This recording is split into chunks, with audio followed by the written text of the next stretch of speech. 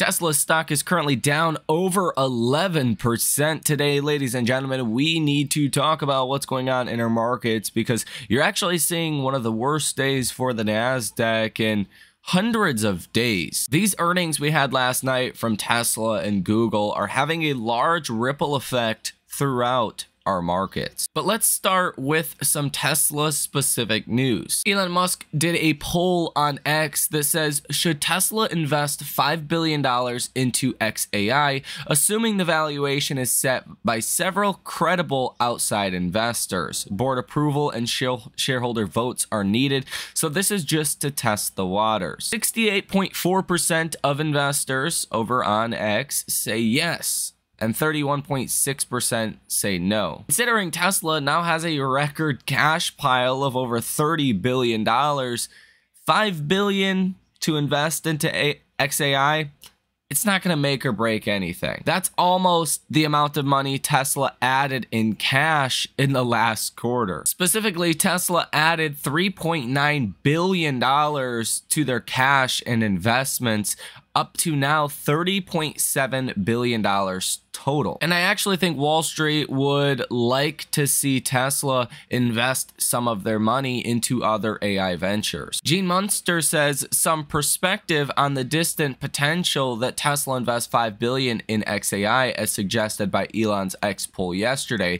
The poll found 68% of voters, aka Tesla fans, supported the investment. Bottom line is this would have a material benefit to XAI, given it would almost double XAI's capital raised to date. As for Tesla, the impact would be more subtle. If XAI's post-money valuation was $29 billion, the recent round was $24 billion post-money.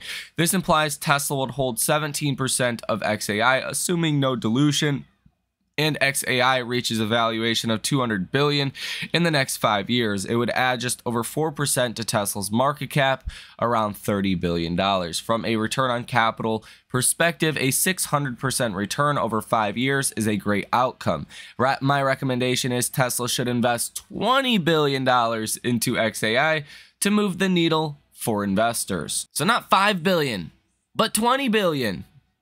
Invested into XAI. Munster also says on the conference call, Elon said once people experience FSD, they tend to keep using it, which suggests that not all people continue to use it. Therefore, it's reasonable to believe miles driven slowed throughout the quarter. And yes, there was the free trial, and some people are not always going to forever be subscribed to any product or service for that matter. So that's already something that we know. Gene Munster says 2 key takeaways. Number 1, FSD is a beta product that initial users are still trying to figure out. Number 2, focusing on the month-to-month misses the point. The reality is autonomous miles driven skyrocketed in the June quarter and will likely take another step function up when V12.5 comes out later this year. While we're still likely a couple years away from unsupervised FSD, Elon says as early as the end of this year, and would be shocked if it was not by next year, Tesla remains best positioned ahead of Waymo to be first to reach a million daily autonomous users. And look at this, it's also being reported that the Irvine Police Department in Orange County is now getting a Cybertruck added to their fleet. Elon says Tesla is likely to receive regulatory approval to launch FSD in other markets like Europe and China by the end of the year. Google says they are investing another $5 billion into Waymo, their self-driving robotaxi unit, and Elon Musk responds to this and says, Waymo money.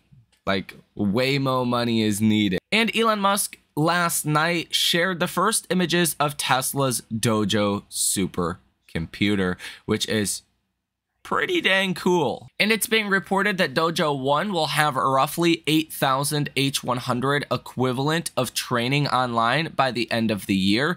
Elon says not massive, but not trivial either. Barclays today adjust their price target on Tesla to $220 per share from $225 per share. And that's really marginal considering even if you look at the numbers themselves for Tesla, that didn't come out that great. They weren't terrible. They could have been worse, but they were not great. It was really a mixed bag of mixed bags across the board. One of the most mixed bags I've ever seen.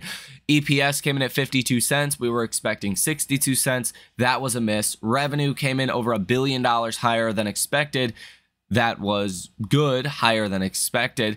Auto gross margins came in better than expected, but free cash flow missed by about $600 million. So it was really just a mixed bag. And if you wanted to be an analyst, I mean, from a purely, EPS or forward multiple perspective, you would have to take down your price targets at least marginally by missing EPS by 10 cents. I mean, if you think Tesla should trade at, let's say, a 75 times multiple or something along those lines, and you miss by 10 cents, that takes the price target down theoretically $7.50. Bank of America Securities adjusts the price target on Tesla to $255 from $260 and maintains a buy rating. So another just marginal price target reduction. New Street downgrades Tesla to neutral from buy, cuts price target to $225 from $235. So again, another marginal price target reduction. Cantor Fitzgerald downgrades Tesla to neutral from overweight, adjusts price target to $245 from $230. So that's actually a $15 price target raise, but they went from overweight down to neutral. They skipped past the buy and straight to neutral. This is a pretty big one. Piper Sandler adjusts the price target on Tesla to $300 from $205 per share, maintains their overweight rating. So that's a $95 price target increase. Goldman Sachs adjusts price target on Tesla to $230 per share from $248 per share and maintains their neutral rating. PNB Paribas Exane adjust price target on Tesla to $103 per share from $105 per share, maintains an underperform rating. Citigroup adjusts their price target on Tesla to $258 per share from $274 per share and maintains a neutral rating. Truist adjusts price target on Tesla to $215 per share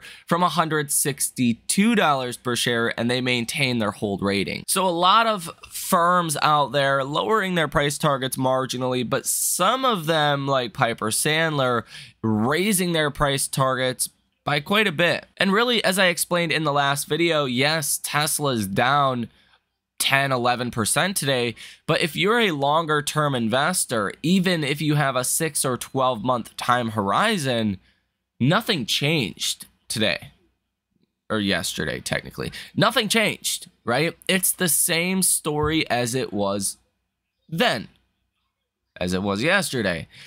We just did not get the hype, the momentum in the near term that would help Tesla move higher. Numbers were a mixed bag. I didn't think the numbers mattered much anyways, and that's why Tesla was not doing really much of anything, down like 2% before the earnings call. You did not get new details on new models, like none at all. Literally not a single new detail, which was important. We needed that to continue this hype and this momentum in Tesla. We did not get really any new information about the robotaxi event either. Not a good reason why it was delayed. And it looks like, as far as definitive guidance for when the first ride will take place, we didn't get anything definitive on that front either. Elon said he would be shocked if it was not by the end of this year or 2025. But Wall Street wanted to hear, hey, we're going to be doing robotaxi rides for sure next year. Wall Street wanted something definitive. We did not get that. But were we expecting that? Not really. And after Tesla rallied over 70% in the last quarter, you should expect to see some kind of large pullback following that move. Now, we also did get Google earnings that came out last night as well. Google is currently down 4.65%, really dragging down all of your big tech names. Nvidia is down 4%, Microsoft down 3%, Amazon's down 2%, Meta's down almost 4%, Apple is down about 3%. It's a lot of this sell first, ask questions later, because really, Google's AI endeavors didn't impress investors. Yeah, it's helping them cut cost. They're, kind of trying different things, but it wasn't that knock your socks off AI earnings. And these stocks are priced for that. And that's why you're seeing them give up some of those gains today. What's actually interesting about today, if you look at the S&P 500, that is down 1.62%, and you look at the Russell 2000, the Russell is actually only down 0.1% at the time of recording this video. It looks like it's going to go positive here in just a few moments. So this is definitely a big tech weighing down the markets kind of day. Now, we did have some data that came out as well this morning. The Bank of Canada did indeed cut rates again from 4.75% down to 4.5% following their last month CPI report that came in hotter than expected. That was pretty interesting. But you do have a goods trades balance of negative 96.8 billion. That's less than the 102 billion that was expected. Retail inventories excluding autos month over month came in at 0.2%. We were expecting negative 0.1%. Wholesale inventories month over month came in at 0.2%. We were also expecting 0.2%. So these numbers affect GDP quite a bit. But the data the markets were really paying attention to was S&P Global Composite PMI. That came in at 55. We were expecting 47 or 54.7. S&P Global Manufacturing PMI came in at 49.5. We were expecting 51.8. And S&P Global Services PMI came in at 56. We were expecting 55. So all of these beat across the board, showing the economy is likely doing better than some people thought.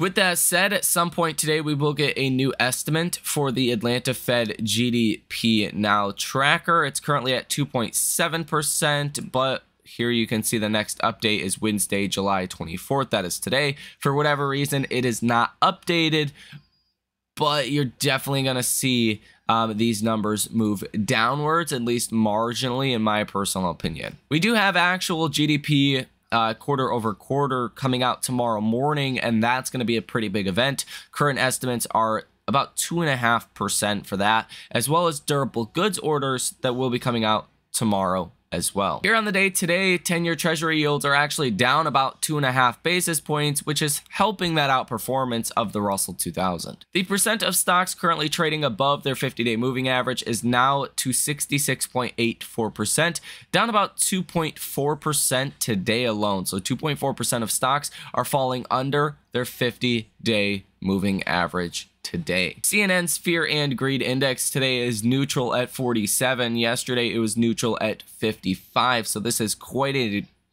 one-day decline for the CNN Fear and Greed indicator. Market momentum is neutral. Stock price strength is neutral. Stock price breadth is fear. Put and call options is neutral. Market volatility, extreme fear. Safe haven demand is fear. And junk bond demand is extreme greed. You can see here the Dow is down 0.86%. S&P is down 1.68%. The NASDAQ is down 2.65%.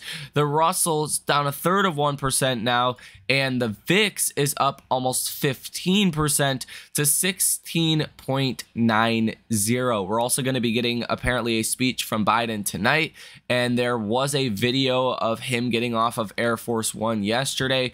Some AI companies have said that video was all AI generated, that it wasn't even real. So we don't know what's going on. There were many reports that there was some kind of medical incident in Las Vegas within the past week, and that's potentially why Biden is stepping down.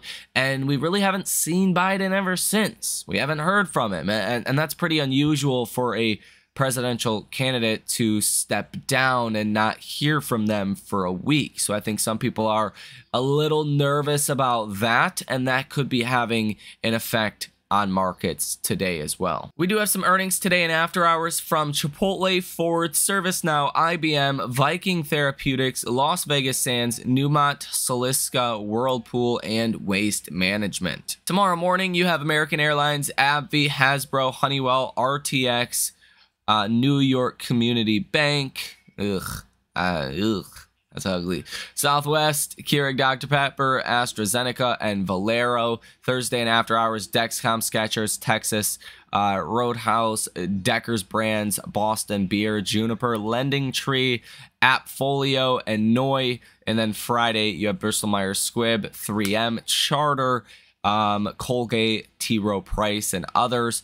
Pre-market. Here today, sentiment for Tesla, as you would expect, is extremely bearish at 22. The bears think they have everything figured out following today's decline in Tesla, when in all reality, we were expecting some kind of decline in Tesla if the two requirements were not met. Again, that was a definitive guidance for the Robotaxi event, number one, but when to actually expect Robotaxi rides would start, I didn't think that was going to be answered, but I did have some confidence that we would get more definitive guidance, or maybe outright get to see what the new models would look like coming from Tesla. But Elon Musk said he did not want to jeopardize near-term demand for Teslas because these products are going to be pretty awesome. So we'll see what that means. Was not enough to keep the momentum going in Tesla stock nonetheless.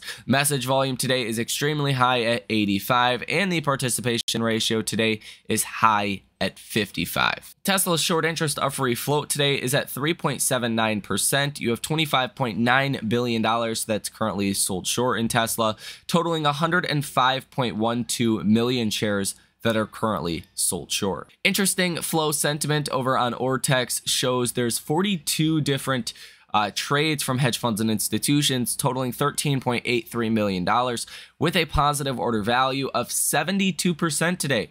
So it's actually pretty positive for what you would expect with the stock down 10%. Now, from a technical perspective in Tesla, I actually have these two downtrending lines pulled up here on the chart.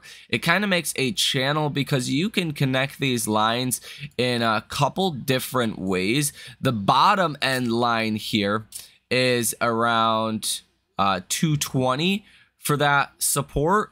And look what happened today. You hit as low as about 215, and now you're back in this channel. You're back around 220. So not all hope is lost. I think actually in the next couple of days, you'll get back above this upper bound trend line, and this will support a stabilization in Tesla stock and actually can start to give us some upside momentum again, because, you know, let's again be honest, nothing changed with Tesla earnings. Nothing. Like, not for better or for worse. Nothing changed. It's the same thesis as it was yesterday in Tesla, and 2 weeks in Tesla, 2 weeks ago in Tesla, when Tesla was $271 per share. Nothing's changed since that moment. I guess technically the Robotaxi event was delayed by 2 months, but again, the time frame changed. The thesis did not change. Now, here today, you have an RSI of 46.86, which is below the neutral level of 50, supporting some stabilization and likely even a bounce over the next coming days. And if you are someone that did not get allocated to Tesla before and you missed out on the last rally, it's potentially a good time to get back into Tesla stock, but it's not a recommendation. That's not financial advice. And you can see the MACD has started to curl down quite a bit, pretty negative. MACD is at 12.18, signal line at 15.95. So we will have a deeper breakdown of all of this in the next video, so stay tuned to the channel for that one, coming out at 8 p.m. Eastern Standard Time tonight. You guys have a fantastic rest of your day. Hit the like button as well as subscribe to the channel on your way out of this video. If you guys want to come trade with us live in real time as well, check out that link down below in the description of this video. You guys have a fantastic rest of your day, and I will see you in the next one.